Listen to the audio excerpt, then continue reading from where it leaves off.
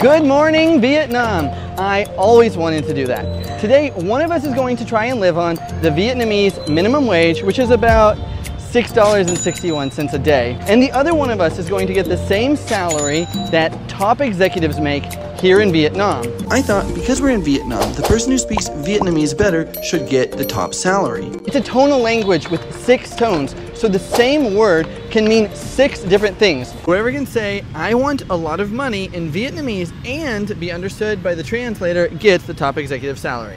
I'm sure I can do it. Let me try. Tôi muốn có nhiều tiền. Delicious banana has many cups. That's exactly what I wanted to say, by the way. Tôi muốn có nhiều tiền. I want to eat fried rice. Look, that's also useful. Tôi muốn có nhiều tiền. I do want to watch YouTube. That's great. Tôi muốn có nhiều tiền. I want to be treated like a fairy.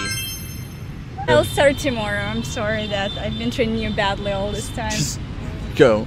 Tôi muốn có nhiều tiền. Delicious bananas have many stories. What am I doing wrong? Everything. Tôi muốn có nhiều tiền. I want to eat rice like war. Honestly, at this point, I just don't believe we'll ever get it. Tôi muốn có nhiều tiền. Yes, look! I'm so happy. I really wouldn't be able to do it on $6. Here is your $6. Good luck to you, and don't forget, I love you. Bye-bye. This sucks. I can't believe I'm the one with the minimum wage again. And it's only $6.61. That's like the day wage. It's less than the hourly minimum wage in the USA. Can I even afford a place to stay with that? The cheapest place is $4. I don't know if I'm even gonna book a hotel. Maybe I'll just stay at the bar? I decided to ignore that problem and do the most interesting thing I could find online that was free. See Ho Chi Minh's Mausoleum.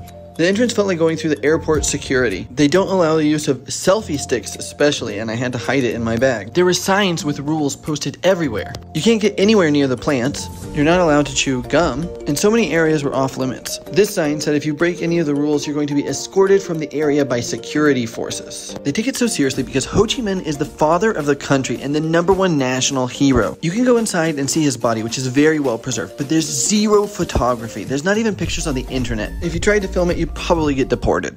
With as much respect as I can possibly communicate, it's just very interesting. Not something that you see a lot. I think there's one at Lenin, one of Mao Zedong, maybe there's one in North Korea.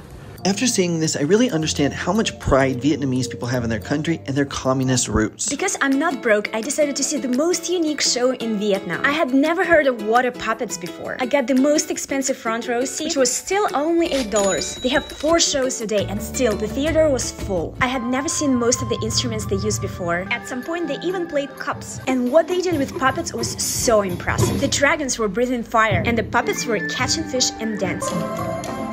I was really impressed. And I wasn't the only one. Everyone clapped for a long time at the end. I wonder if Thomas gets to do anything interesting with his budget today. There's almost no sidewalks in Hanoi, so you really need a scooter to get around. And after a lot of bargaining, I convinced this guy to give me the worst scooter he had for only $2. It was missing a mirror and it wasn't much to look at. Obviously, it'd been crashed pretty badly before, and the helmet was basically just a plastic baseball cap. But the engine and brakes worked, even if the speedometer didn't. In the name of financial irresponsibility, I decided to get some swag so I would look really cool driving around. And I was off. It was so much fun zipping around town. But you have to be so alert. Hanoi is full of dangers on the road. People just flow. No one stops and everything jumps out in front of you all the time. So keep your fingers at the ready on the brakes. A lot of locals don't even stop for red lights. I was in some of the craziest traffic jams I've been in my life. And I saw 3 locals wreck in one day while filming this video. I do a lot of risky things, but I always have travel insurance. The insurance I've been using for over a year only costs $42 a month, and it works in 175 countries. And I bought it while I was traveling, unlike other budget travel insurance. There's a link in the description.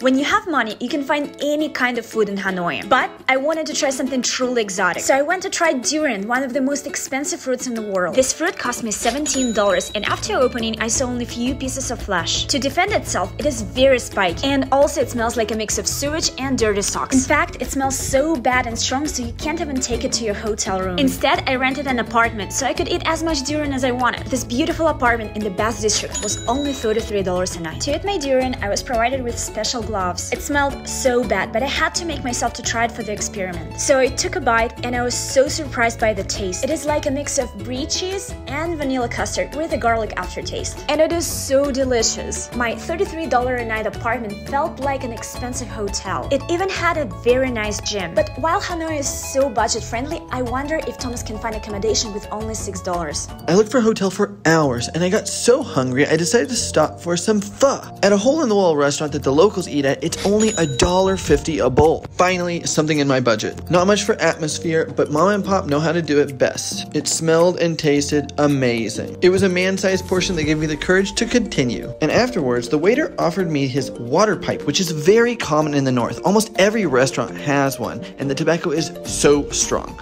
I politely declined. Most Americans don't know that Vietnam is a socialist republic that's led by the Communist Party, and it was very interesting to walk around and see all of the posters and monuments. They even have a park for Lenin with the only statue of the man in all of Southeast Asia, which the local kids use like a skate park.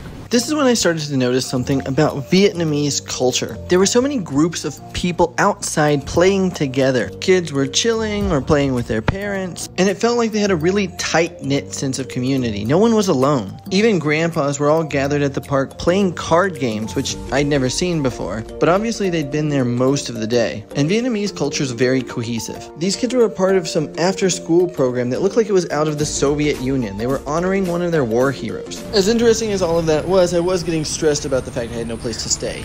I am so glad that I'm the one who has budget today and I don't have to struggle like Thomas. So I dressed up to go to the best reviewed Vietnamese restaurant in Hanoi. The place looked and smelled incredible. I got some vegetable spring rolls, stir-fried snow fungus, which I've never heard of, and pork belly with quail eggs. The egg had no white. The snow fungus was like eating a loofah, but tasty. And I couldn't believe it when I saw the bill. It was only $13. Because I was struggling so much, I decided to meet up with somebody I know who lives in Hanoi and see how their life is here. When I arrived at her address, I couldn't figure out what was going on because I was standing at a coffee shop. But as it turns out, she lives upstairs inside of the coffee shop. We literally walked through the coffee shop and behind the counter to get to her stairs.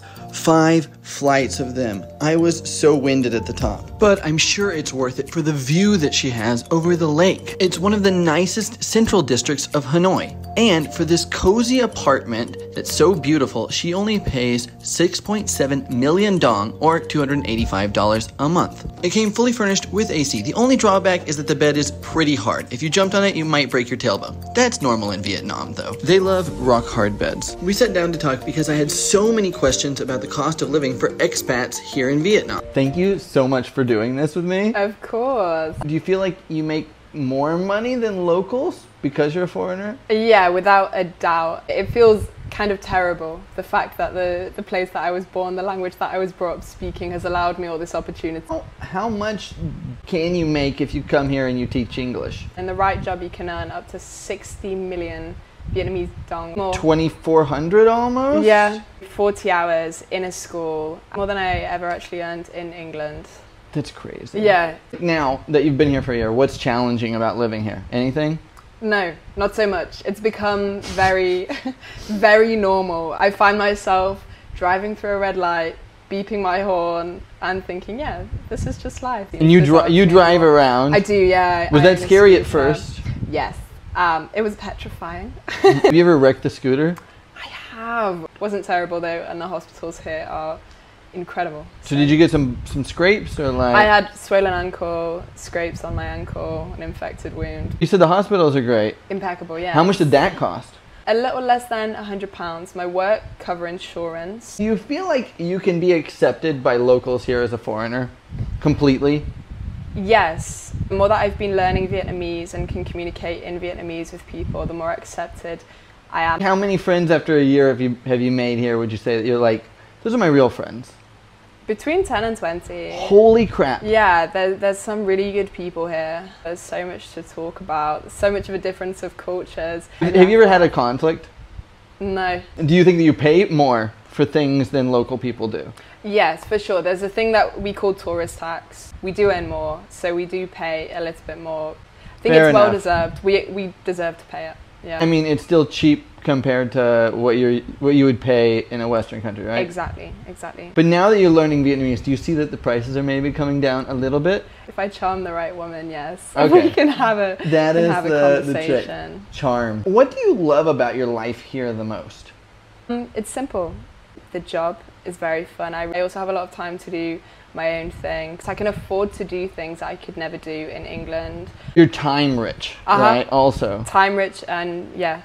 And you have enough money Same to... with money. I can afford to take boxing classes. I can afford to learn languages. So I can afford to pursue things that I'm interested in doing, see friends. If you could say anything to the world, what would you say? If you have an urge to travel to Asia but you feel a bit nervous about it, travel and give it 3 months at least before you crack. There is a bit of a culture difference. It takes a minute to get used to the busyness and the craziness, but it's very worth it. Thank you again. Of course. It's so interesting to me that foreigners make so much more money than locals here. The average wage in Vietnam is only about $300, while the minimum wage is around $200, and the top 25% of executives make around $3,000 a month. So, as an English teacher from a foreign country, you can make more than most executives. All that said, I didn't see a single homeless person while I was there. Everyone seems to have a scooter, and they go outside and do things. So you can still have a decent life even without a lot of money in Vietnam. Having an executive salary here in Hanoi feels just great. At the end of the day, I still had some money left, so I decided to try famous Hanoi egg coffee. To make your perfect cup of egg coffee, they take egg yolks and whip them till the point they turn into a yellow cream.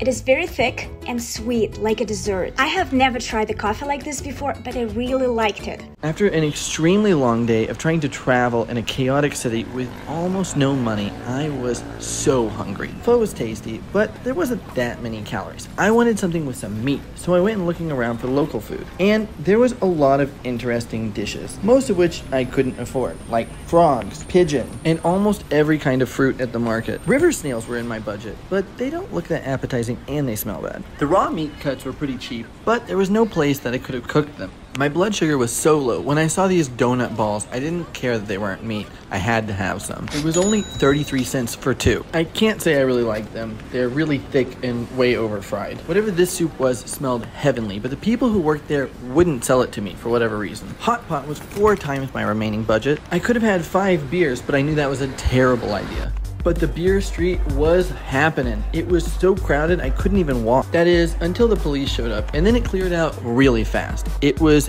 empty in a matter of seconds. Finally, I spotted something on the menu that I could afford in this little tiny restaurant. Even the tables and chairs were miniature for me. And I ordered pickled chicken feet. They're soaked in lemongrass, and they're surprisingly tasty, although very crunchy. Some bites were much crunchier than others, but it filled me up, which I was grateful for because I was completely out of money, which left me with a real dilemma. Either be homeless all night, which I didn't even think was an option because I didn't see any homeless people, or admit that I failed, but I knew Nastya would never let me hear the end of it. It's been hours walking around. Honestly, I don't know what I'm gonna do.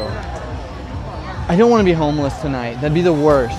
I stopped at the park and watched people dancing, and I realized that if I asked someone, probably a Vietnamese person would have hosted me. But I'm not a backpacker, and I'm not going to promote that here. And honestly, I missed Nastya. All of the couples looked so happy dancing together. Feeling depressed and a bit lonely, I decided to accept my fate. I guess I'm giving up. I swallowed my pride and decided to text her. Yeah, I need help at this point. But I knew that she wasn't going to take it easy on me. Who is it?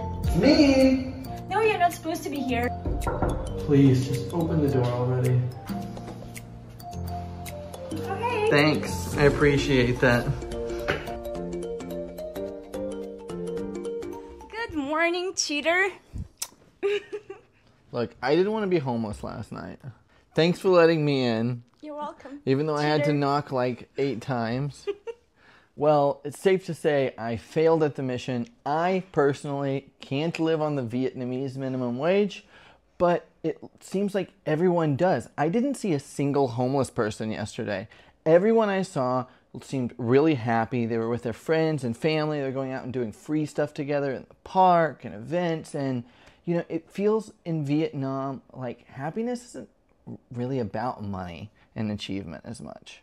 I don't recommend that you come here and try and live on the minimum wage. You can definitely come here and make much more money if you want to and live a great life, but don't come be a broke backpacker. Nobody likes that. If you like this video, check out our other video about living on the minimum wage in Bangkok, and stay tuned. Next country we're going to is Philippines! one of us will try and live on the minimum wage It'll be there. you. We'll see about that. Ciao.